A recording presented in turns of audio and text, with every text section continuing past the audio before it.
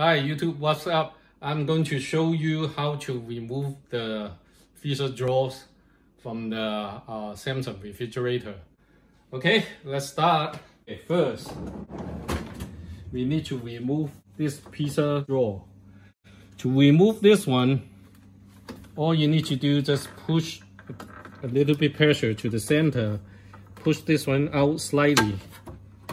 So this freezer drawer is removed. And then after that, we need to remove these two brackets.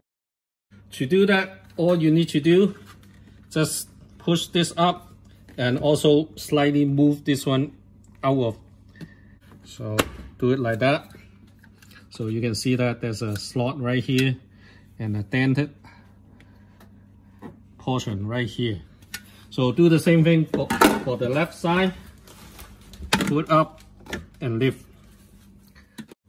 To remove the upper drawer, all you need to do is slide it out and then lift it. One trick. Before you do that, make sure you slide this forward and then the whole thing will come out.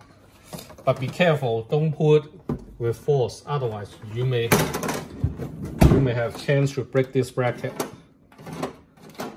Finally, to remove the lower jaw is very easy. All you need to do is to lift the back portion up and then the whole jaw coming out. So that's it.